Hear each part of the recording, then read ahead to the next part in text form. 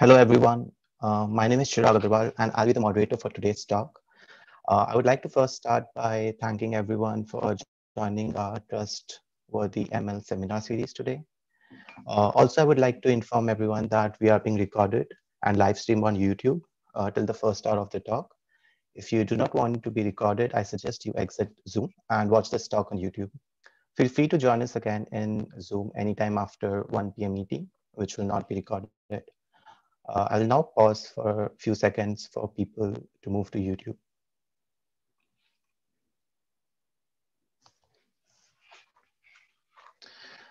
So before we start today's seminar, I would like to briefly introduce the Trustworthy ML Initiative. We started out as a group of people which informally discussing this broad area of research encompassing explainability, fairness, robustness, and different various other desirable traits that we want our machine learning models to have.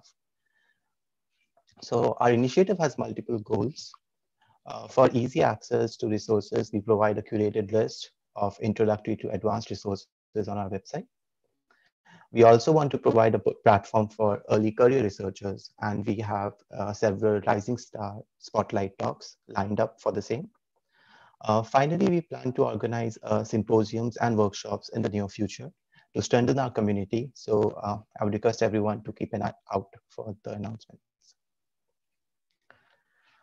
So back to today's agenda. Today's session is divided into two parts. The first hour is a talk by a speaker, and it will be like a moderated talk with question answers taken by the participants.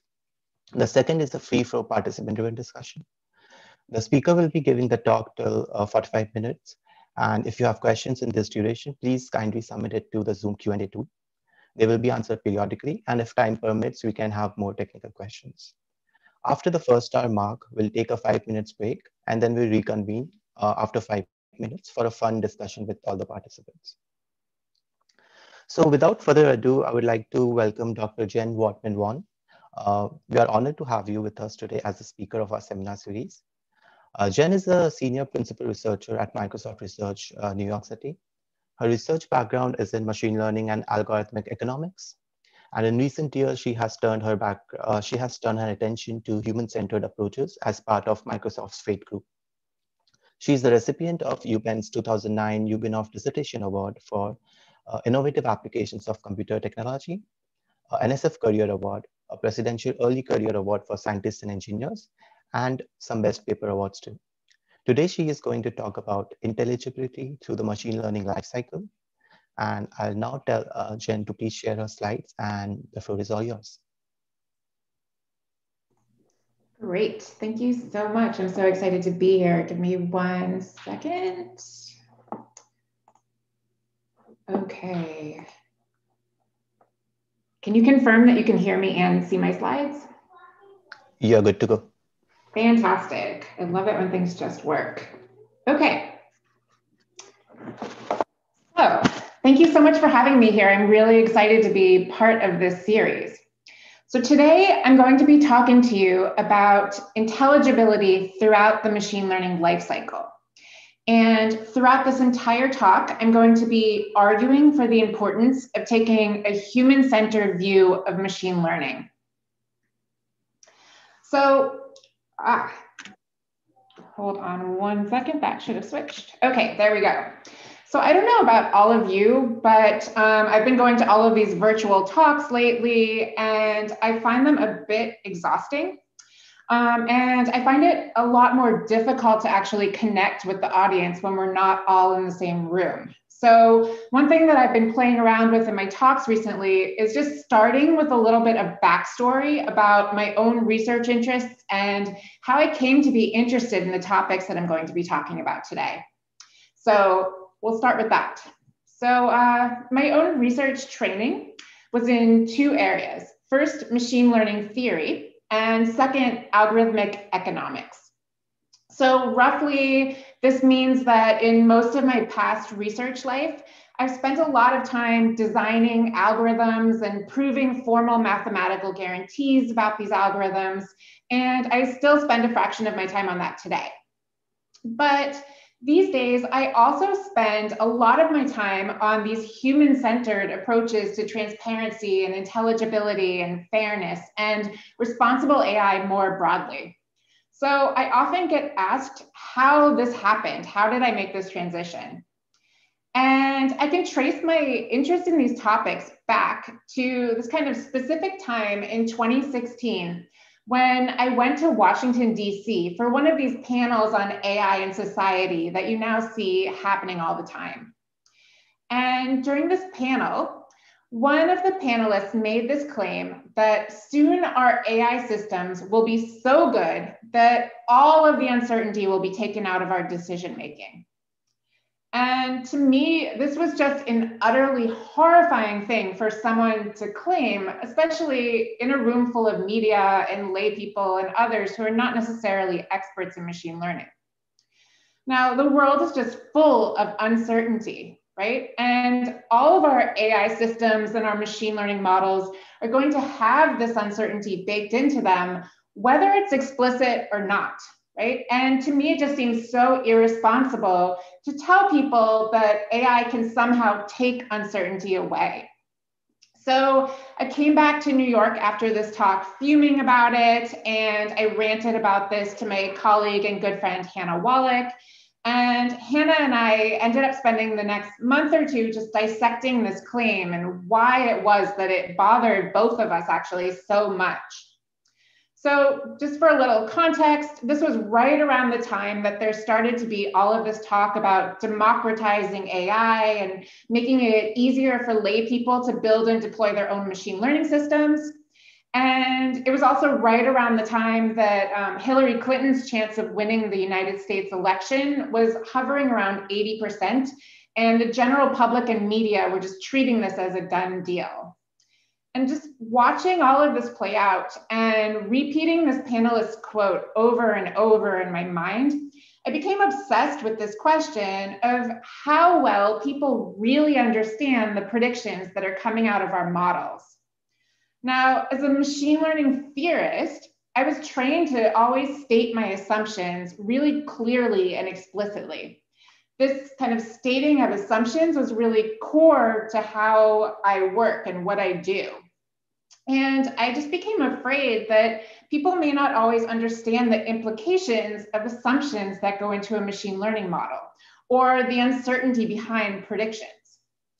So these worries led me to look into the literature and discover all of this literature that was coming out of the machine learning community on intelligible or interpretable machine learning.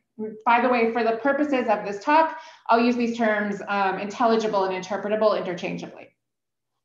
So I found this literature and I got really hung up on the fact that people were designing these methods without stopping to define it exactly what it is they mean by interpretability or intelligibility.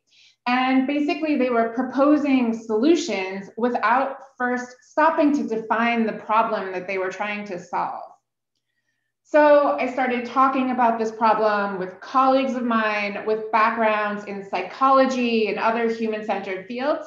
So people who know how to run really good behavioral experiments and know about user studies and all of this.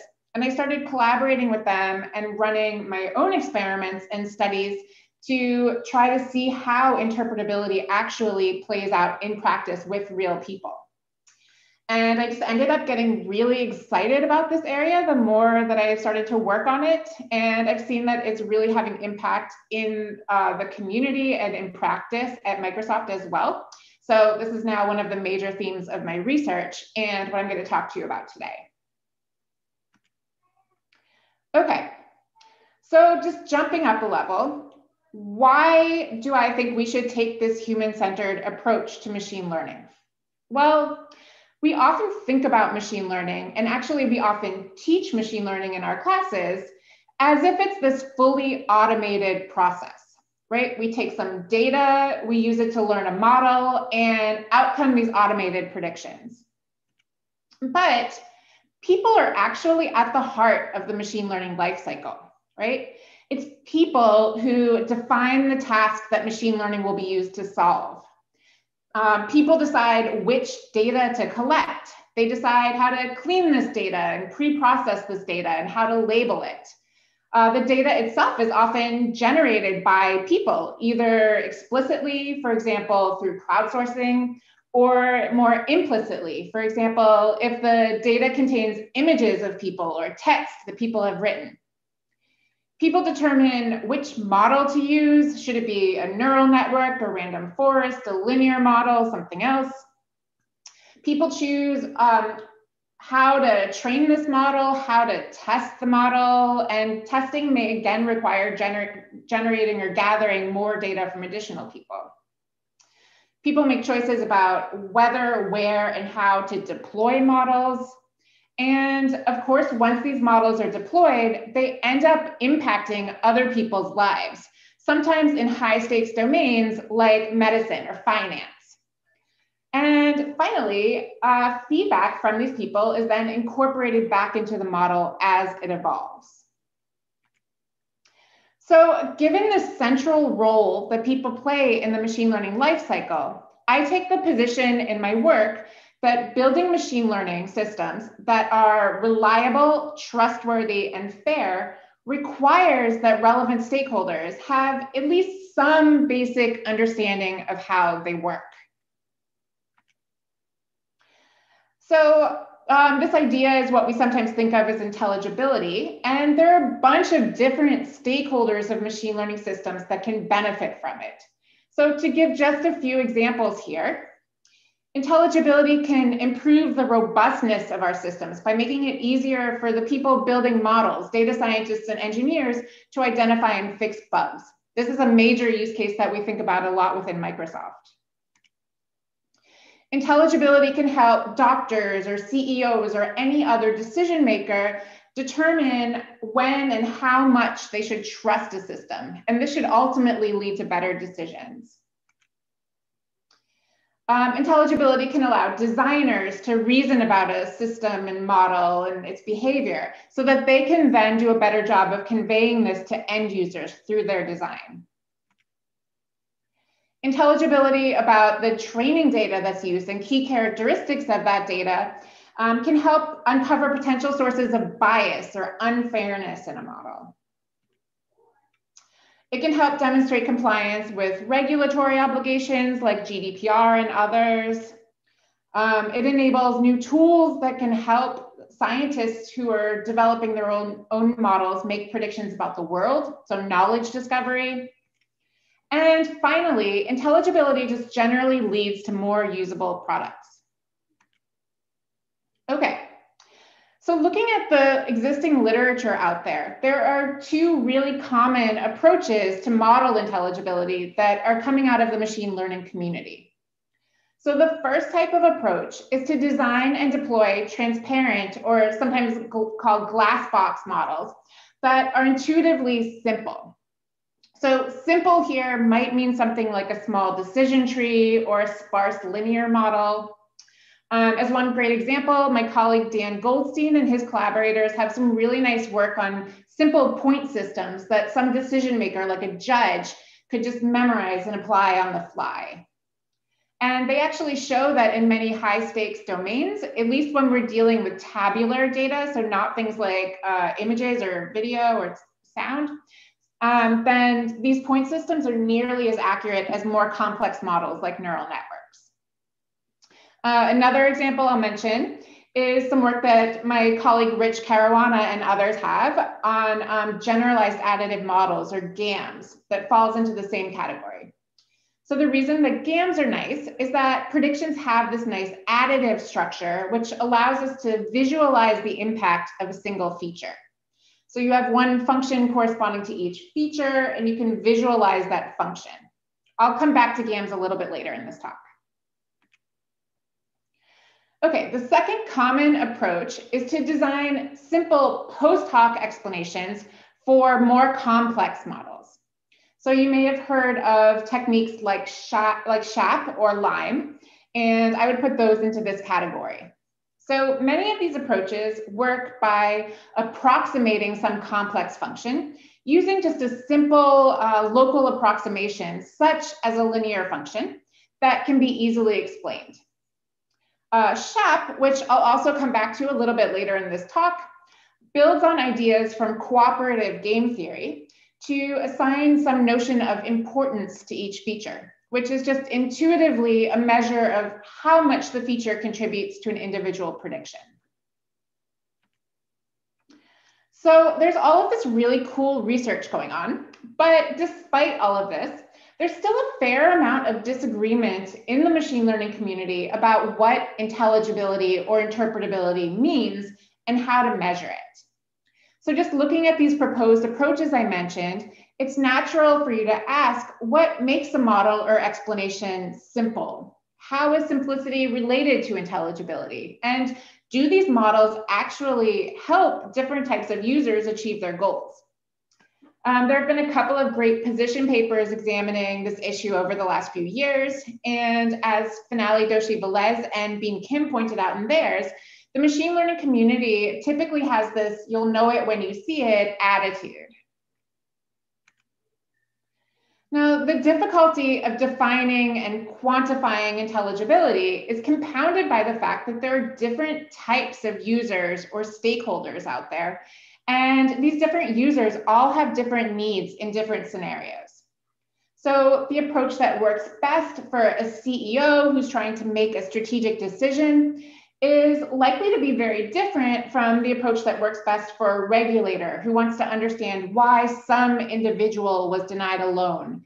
And this is probably going to be different from what works best for our data scientist who's trying to debug a model.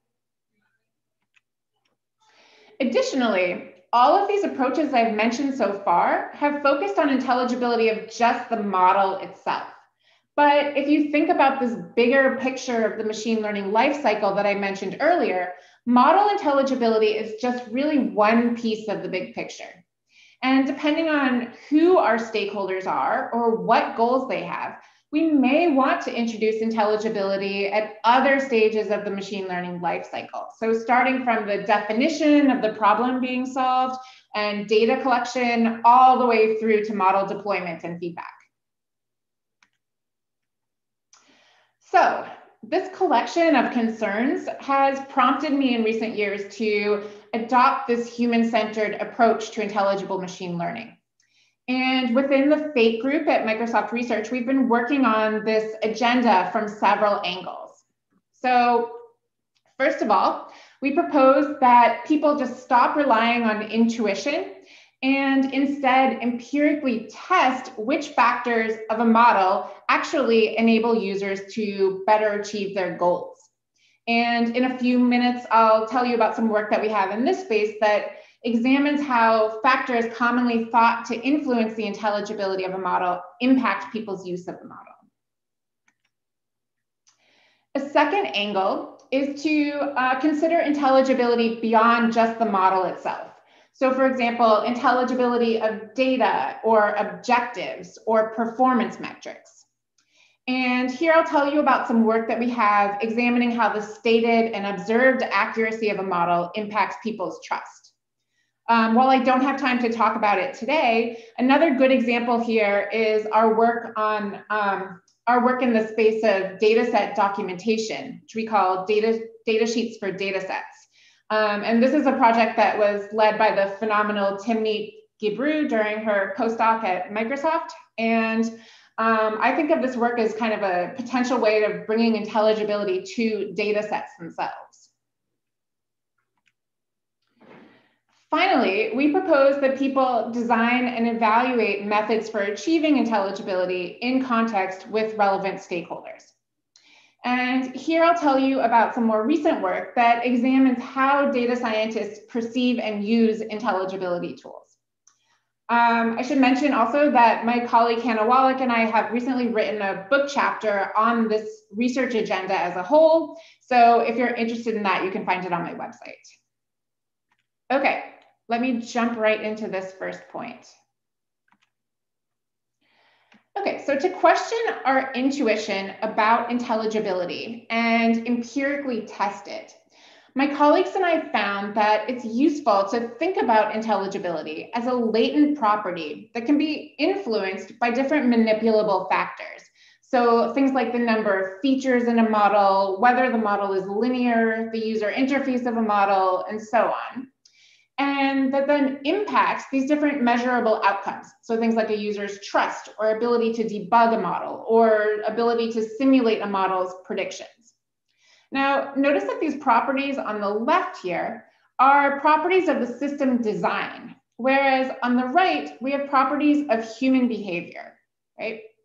So taking a cue from psychology, in a project that was led by Farooq Porsabzi Sengda, we designed randomized human subject experiments to try to isolate and measure the impacts of these different system factors on these fundamental properties of human behavior that are relevant to intelligibility. So the idea is to randomly vary these types of system factors like we have on the left, and then measure the impact on human properties. While this may seem really simple, in practice, it's actually very difficult to do this while holding everything else equal. Okay, so in our experiment, participants were asked to make predictions about the selling price of different apartments with the help of a model. So they could see a model's prediction and then make a prediction of their own. So in addition to a simple baseline condition in which participants did not have access to any model, we considered 4 experimental conditions in a 2x2 design corresponding to these 4 models that you see here. So I absolutely don't expect you to be able to read everything on the screen, but let me point out differences between conditions. So first, the 2 models on top use 2 features, while the models on the bottom use 8. Next, the models on the left are black box, whereas on the right, you see these transparent linear regression models with weights that are visible to participants. For these conditions on the right, we did actually explain during a training phase exactly how the models work. And finally, crucially in all of these conditions, participants see the same model input, so the same apartment features, and the same model output, so the predictions. So that is, we specifically chose apartments where the 2 feature and 8 feature regression models make the same predictions. So then the only difference between these conditions is what people see in between. And this means that if in our experiments we observe differences between people assigned to different conditions, we can safely attribute those differences to differences in the model. And this is super important for our design. Okay, so I won't go through our studies in detail today, but let me just mention a couple of key results from this paper, and I'll point you at the paper if you're interested to learn more. So first, we found that participants who were shown a clear or transparent model, so not the black box, the one with clear internals, with a small number of features, were best able to simulate the model's predictions or guess what the model was going to predict. Now, this is perhaps unsurprising, but it's reassuring to see in our data because it means people did actually understand what was going on in this 2-feature linear regression. However, we found no improvements in the degree to which participants followed the model's prediction on a typical example, when it actually generally would have been beneficial for them to do so. So typically the model was better than the people who were part of this study, but we did not see differences between conditions about how often they chose to follow. Additionally, we found that in some cases, too much transparency can actually be harmful. Specifically, transparency reduced people's ability to detect when the model was making a sizable mistake and correct for it. So specifically here, the linear regression model that we trained placed a really high weight on the number of bathrooms. This was just what was appropriate to do in the data. So at the very end of the study, we showed participants apartments with an unusual configuration, like 1 bedroom and 3 bathroom, for which the model made these really high predictions. And you might think that if people are able to see what the model is doing and see that it can place this high weight on number of bathrooms, this would alert people that something is going to be wrong here. But we actually saw that participants who saw the black box models were better able to correct for this than people who saw the clear models. So this is something that was really surprising to us. And in some follow-up studies, we saw that there's a lot of evidence this is likely due to information overload. Okay, and just more generally, these results emphasize the importance of user testing and experimentation over just relying on intuition when we're designing and evaluating intelligible models. Okay, I'm going to move on, but before I do, if there are any very quick clarification questions, I'm happy to take those at this point. We are good to go. All right, great. So let me move on to the second direction, intelligibility beyond the model.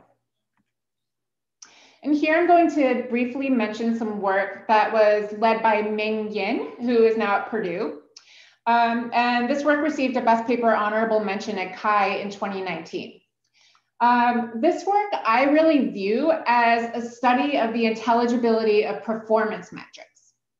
So in this study, we set out to examine whether a model's stated accuracy on held out data affects people's trust in the model. If so, whether it continues to do so after people have gotten to observe the model's accuracy in practice. And finally, how a model's observed accuracy in practice affects people's trust. So to do this, we again made use of randomized human subject experiments. This time we showed subjects information about pairs of people who had been matched through a speed dating event. Now, subjects were first asked to make their own prediction about whether a speed dating participant would want to see his or her partner again. They were then shown a prediction from the model, and finally, they were given a chance to revise their original prediction. They did this many times, completing 40 of these tasks in 2 phases. So at the beginning of the first phase, we gave them information about the model's accuracy on a held out data set. Then after the first phase, the first 20, we gave them feedback on how they themselves had performed so far, so their own accuracy, as well as the accuracy of the model on these 20 points. Finally, at the end, we had them answer a couple of questions about their use of the model. Now, in each of our experiments, we varied either the stated accuracy, so what we're telling people upfront about the model's performance, or the observed accuracy of the model, so this feedback that we're giving people midway through, or both. So these are kind of our randomized conditions here. Again, just in the interest of time, I'll skip right to the high-level results and implications and point you at the paper for more. So first of all, here we found that a model's stated accuracy on held out data does affect people's trust in the model, and specifically that they're more willing to depend on a model when its stated accuracy is higher. This is reassuring, this first point, but it's something that surprisingly had not actually been specifically addressed in the literature before. We also found that people put substantial weight on their own interactions with the model and the accuracy that they observe. And we saw this happen even though the subjects in our experiment had this pretty limited experience with the model. They only got to interact with the model for these 20 rounds before they got feedback, but they still kind of changed their behavior in the second half, putting some weight on their experience with the model. And just jumping right to kind of the high level takeaway, these and other results that we discuss in the paper really, to me, highlight the need for designers of machine learning systems to clearly and also responsibly communicate their expectations about model performance to users of a system.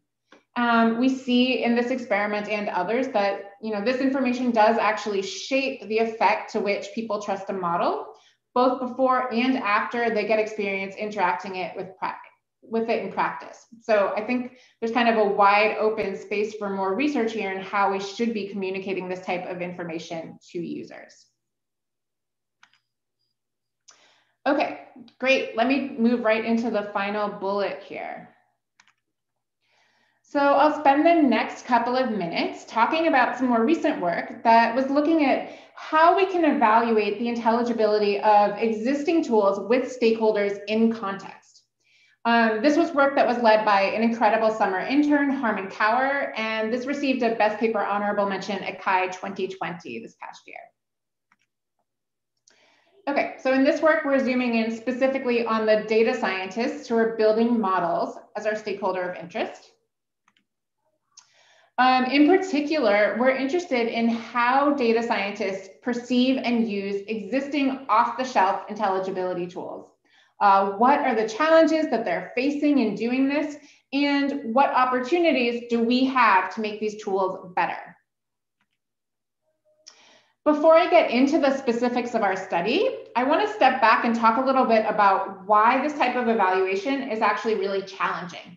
And I want to be super clear here that the reason that there's not more of this type of evaluation in the machine learning literature is not because machine learning researchers are lazy or just don't care, but because getting this type of evaluation right is actually super hard and kind of a research agenda in its own.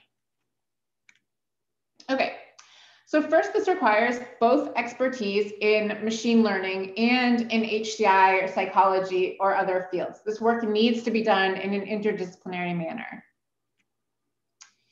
It also requires knowledge of both the academic literature in machine learning, as well as day-to-day engineering practices of data scientists or whoever our end user is.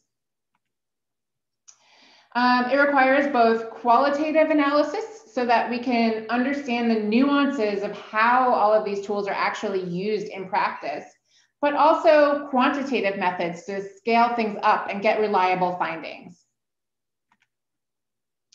To be the most convincing, such a study should mimic a realistic data analysis setting, but not be too cumbersome. In our case, we didn't want to keep participants for more than about an hour. And it requires separating out effects from the model, the intelligibility technique, and the user interface of a specific tool, which can be tricky to do. So to attempt to address these challenges, first, we recruited a diverse team to work on this project. So Harmon, who I mentioned led this project, brought all of the HCI expertise that we needed. Our team also included a couple of machine learning researchers like myself, as well as a couple of data scientists who have practical experience both building and working with intelligibility tools as part of their day job. We also attempted, to the extent that we were able, to put these data scientists that we studied in a realistic context, and I'll get to that in a moment. Finally, we used a mix of qualitative and quantitative methods in our work. Specifically, we started with pilot interviews to identify the types of challenges data scientists actually face day to day. We then ran an interview study, which allowed us to observe data scientists' ability to use tools when they're faced with the types of challenges we identified in the pilot. And finally, we ran a larger scale survey with around 200 data scientist participants to scale up these results. Okay, so again, our goal was to evaluate data scientists' ability to use these tools to address the types of day-to-day challenges they face. So our first step was to try to understand the types of challenges data scientists actually do face in context in their work when they might use intelligibility tools. So this was the goal of our pilot interviews. From these pilots, we extracted 6 common challenges.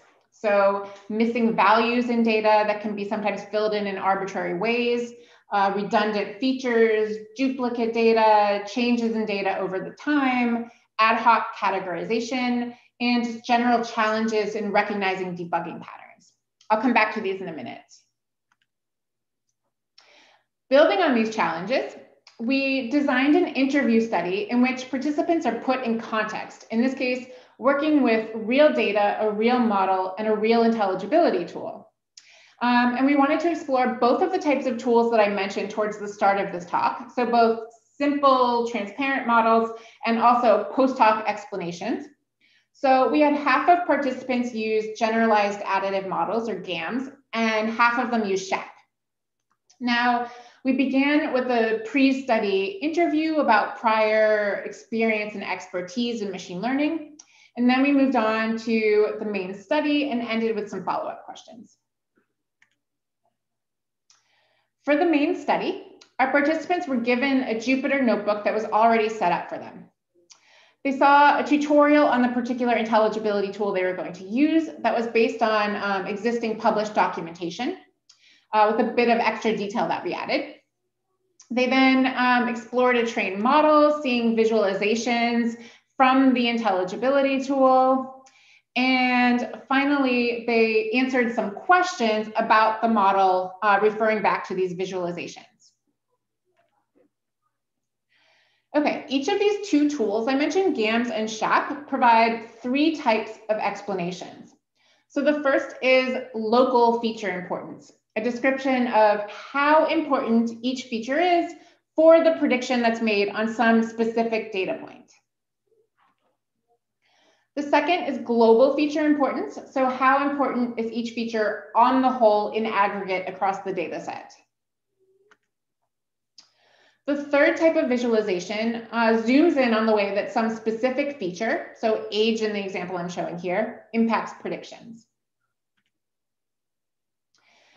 So we use this modified version of the adult income data set, which predicts whether a household earns more than a certain amount of money. And we specifically modified this data set to reflect the types of challenges that we extracted during the pilot study to see if these could be identified. So as one example, data scientists, we found, often face problems due to missing values in the data and the way that these values are filled in. So before training the model, for 10% of the data points that had positive labels, we removed the age value and used the common approach of just replacing it with the mean across the data set, in this case, 38. And this way of filling in missing values resulted in the model to exhibit this strange jump in predictions for 38-year-olds that hopefully a data scientist would be able to notice and identify as suspicious. Okay. So jumping into our qualitative analysis, a couple of different themes emerged from our analysis of the interview data. So first, we found that there was a set of participants who overused the tools, using them to justify cases where the model exhibited strange behavior. And this led them to put too much trust in the underlying model when they should have been suspicious. So as one participant who was given GAMS said, age 38 seems to have the highest positive influence on income based on the plot. Not sure why, but I guess if that's what's shown, makes sense, right? Another participant who was given SHAP ran some tests on their own and then was willing to accept the model's behavior when those tests agreed with SHAP's output, even though, we would hope that they would be suspicious. On the flip side, we also saw some cases in which participants underused the tools because they weren't confident about exactly what the tool was showing them. As one participant who used SHAP said, the tool assigns a quantity that's important to know, but it's showing that in a way that makes you misinterpret that value. Now I want to go back and check all my answers. After checking their answers, they came back and said, okay, so it's not showing me a whole lot more than what I can infer on my own. Now I'm thinking, is this an interpretability tool? Another quite concerning theme that emerged was the importance of social context.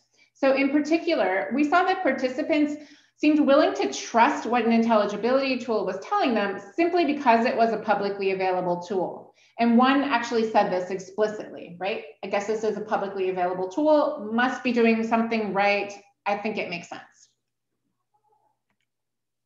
Okay.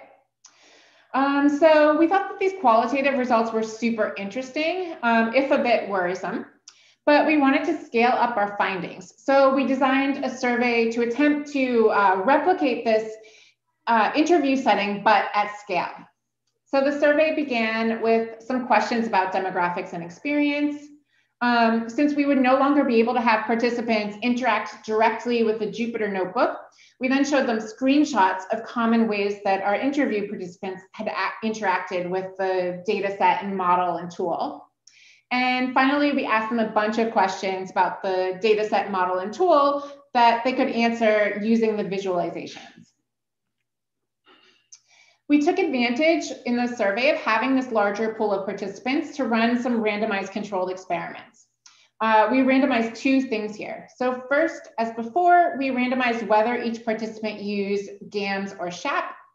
And second, to understand how people were affected by the content of the explanations, we randomly showed half of our participants a manipulated version of global feature importance values in which we permuted features so that less important features were shown as more important and vice versa.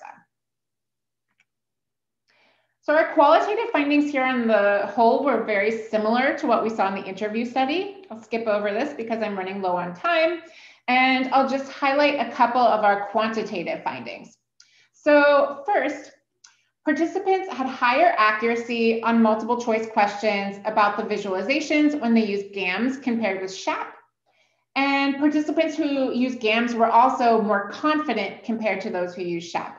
So these are both evidence somewhat in favor of GAMS as being more useful to data scientists than SHAP here. In terms of our experiments with the manipulation, we saw that manipulating feature importance values reduced participants' confidence that explanations were reasonable, looking at self-reported confidence, which is good. They were not reasonable. They were randomized, permuted. However, these manipulations did not lead to any increased suspicion about the model or the intelligibility tool. So even though they made people less confident, they didn't lead to the increased suspicion that we hoped a tool would help people get. Okay. So this work, I think, suggests several next steps for the research community that I'll just briefly highlight. I know I'm running a minute or two over, but we started late. I'll wrap up very soon. First, we need more interaction between machine learning and HCI researchers. And I'd argue we need that interaction to happen earlier, right? So these human-centered approaches should be incorporated into the design and development of intelligibility tools, in addition to their evaluation, which is what we've done here. Second, we need more tools that are designed to encourage deep thinking and discourage people from making snap judgments. So one of our study participants put this really nicely, I think, saying there's this concept in UX called thinking fast and slow. While these visualizations are made to make me think fast, every detail about them requires that I think slow. So I think this is a great direction for future work. And finally, in our study, we had only about an hour of time from each participant. And I think the community needs more long-term studies to explore how our understanding and usage of tools changes over time.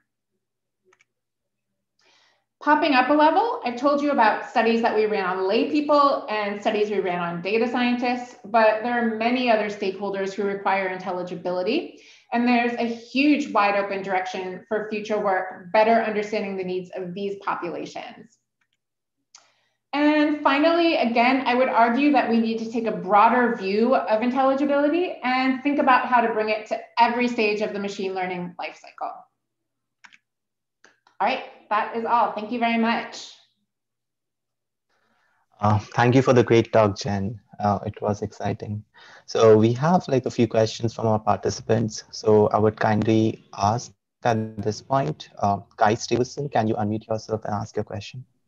Yes, my question is there any concern with having too much intelligibility that causes users to overtrust the models? In particular, your results on transparency with the house pricing model seems to kind of point in this direction.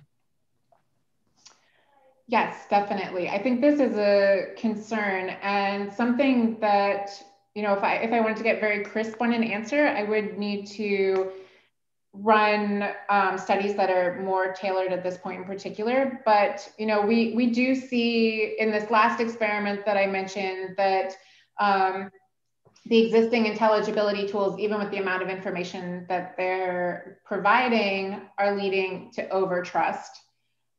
in some cases, not for all users, but for some users, we did see signs of overtrust and kind of reassurance just from the fact that they're seeing an explanation, even if this explanation should be causing them to have doubts about whether the model makes sense. And in terms of too much information, I think that this is definitely a concern looking at the earlier study I mentioned, where we had some evidence that that too much transparency, and especially when you have a large number of features, can cause people to get a little bit of an information overload and miss out on red flags that they might otherwise see. So I think this is important. One direction of research that I'm actually really interested in exploring there is whether this could be mitigated to some extent by interactivity in explanations. And specifically, you know, maybe you don't want to show somebody all possible information you could give them up front, but only reveal it to them on an as needed basis or if they ask for it.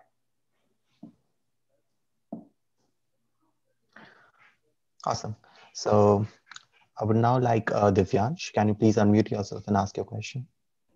Yeah, thanks. So I had a question about the finding that people updated their beliefs based on feedback from the model. Do you think we might see similar behavior if instead of showing what a model's accuracy was, we said that, okay, here's what person X predicted, and person X had, 95% accuracy in a similar study that we did, last week, say, and see if people change if people update their beliefs then. Yeah, so you're talking about if we had like a human making predictions in place of a model, is that the question? Yeah. Yeah. Or even just a hypothetical human. Yeah, so this is something that we've looked at a little bit. So there is a lot of existing literature that found differences in how much people trust a human versus a model. And it's been a while since I looked at it, so I am a little bit scared to make firm claims here, but my vague recollection was that which way this goes depends on like how much the thing you're making a prediction about is perceived to be subjective versus objective, but don't quote me on that.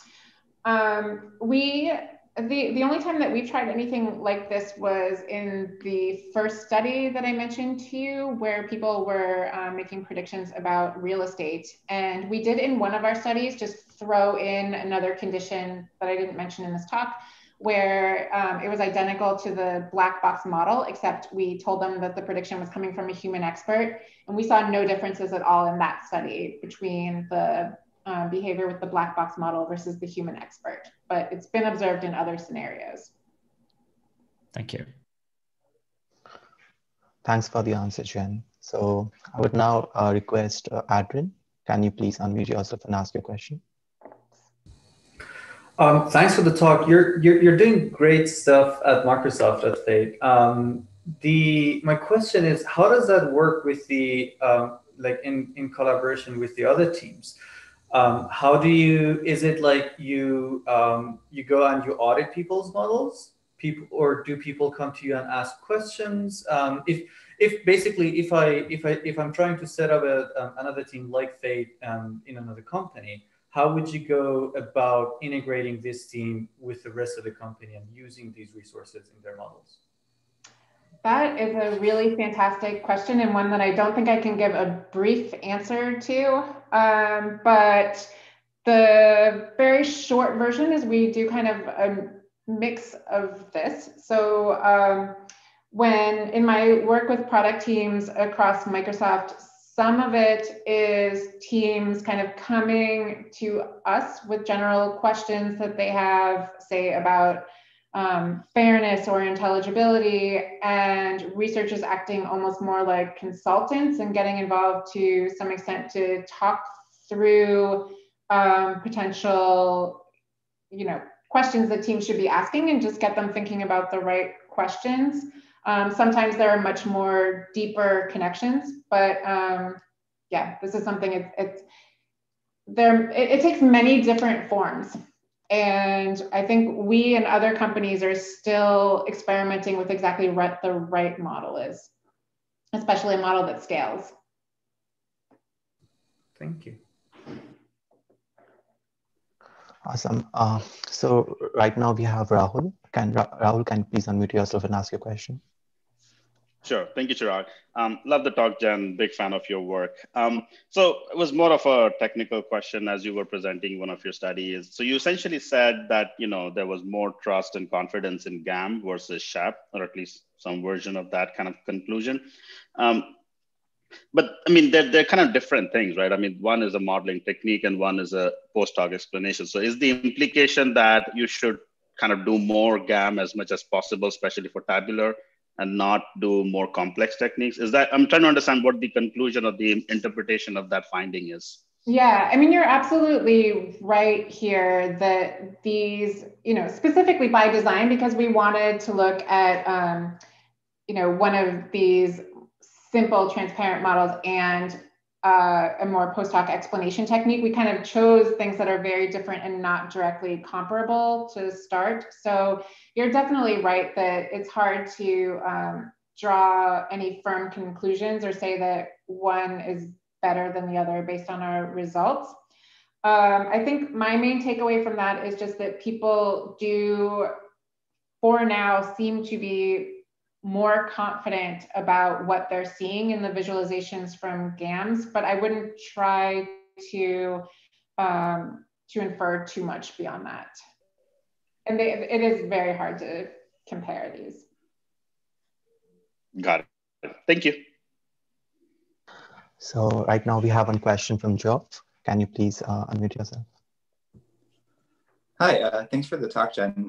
Really awesome research. I guess the question I had was in the studies, I guess like the types of models and data that you looked at tended to be, I guess like maybe for lack of better terminology, like maybe more on, I guess like a data science end where we're trying to, where I guess the thing that we're trying to infer is potentially something that isn't something that a human could do, like predicting the price of a house, or like, predicting whether or not we will be compatible with somebody on a match.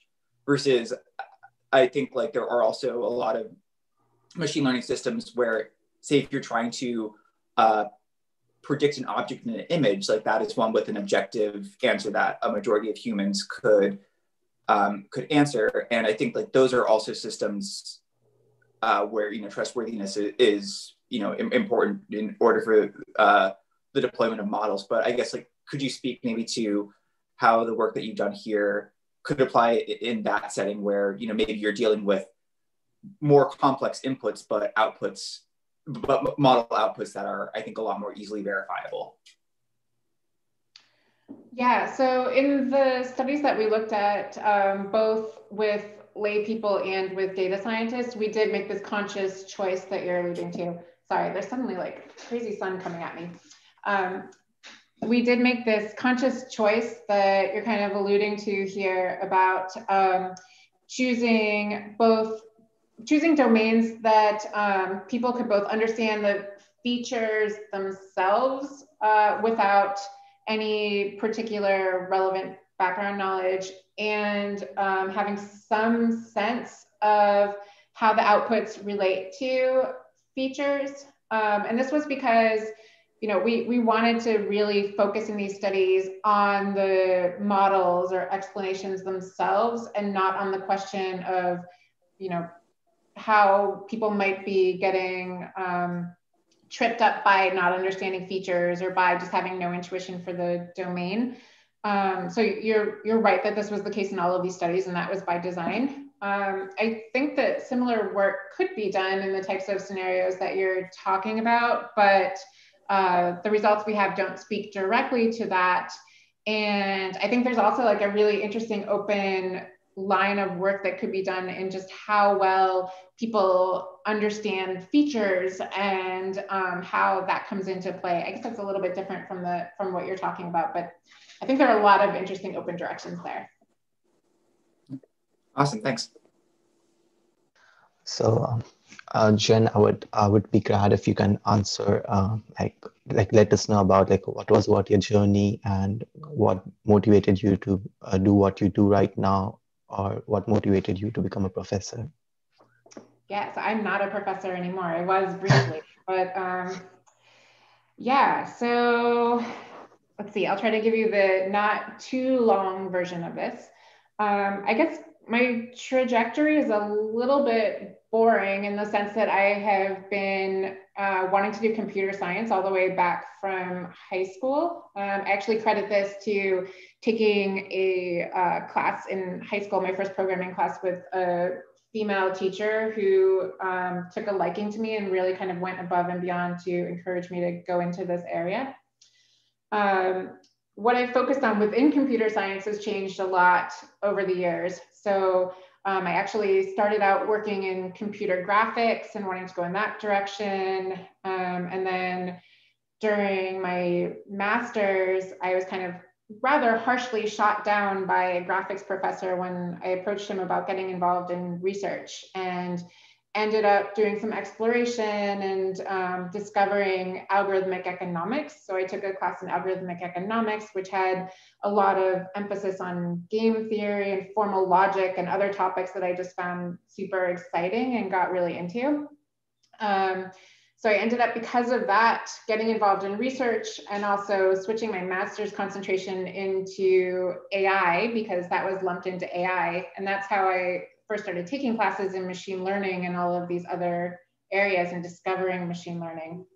So I ended up doing my PhD in machine learning. I ended up working mostly on the far theory end of machine learning to start, because I found theoretical work very manageable. And I was very drawn to the fact that we had these nice, clean models where we could very clearly write down all of our assumptions and exactly kind of the whole picture of what we were thinking about, and everything would just naturally follow from these assumptions. So I was drawn into that line of work, but kind of always with this angle of people and machine learning. So how do people interact with machine learning systems? Only because I was on the theory side, my people were often these kind of idealized theoretical models of people instead of actual people.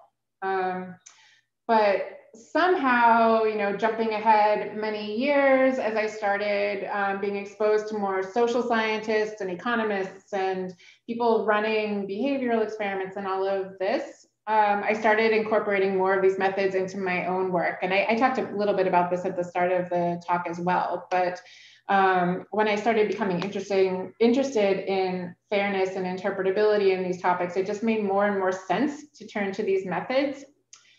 Yeah, and so I've had this kind of giant methodological switch, mid-career crisis, I don't know, something like this in the past couple of years. And now I'm not even sure I fully identify as a theorist anymore, even though that's where my roots are. But yeah, that's a short version. Thanks a lot, Jen. Thanks a lot, Jen, for sharing that with us. Thank you. So I think we are towards the end of our seminar, and I will just, yeah. So I guess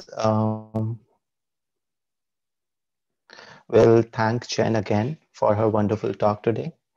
And I would like to tell everyone that we'll be taking like a few minutes break for now, and then we'll be reconvening around 1:05 ET for our participant discussion. Before we leave, just a few announcements. We will be having our New Rep social event on the 9th of December. So kindly join us for a fun discussion about trustworthiness and all the other aspects of it.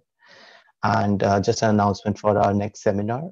It will be on the December 17th, and we'll be having Dr. Pinyu Chen, and he will be talking about the practical backdoor attacks and defenses in machine learning systems.